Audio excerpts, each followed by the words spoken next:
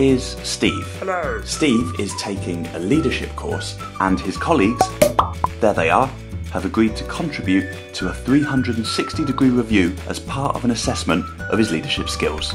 Using the Best Practice Network diagnostic system, Steve sends each of them a request. The system completes the review in 3 easy steps.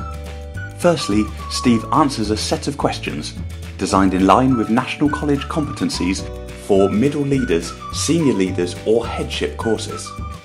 Then, Steve's colleagues, comprising of peers, managers or others, answer the same questions. And don't worry, the answers are kept anonymous from Steve.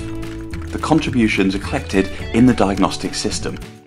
Steve can generate a report which compares his ratings to the average ratings from his colleagues. Steve can discuss his report with his tutors to assist his learning and use the comments from his colleagues to help him in his progress. He can also take a second diagnostic review towards the end of his course and compare the two to see how far he's come.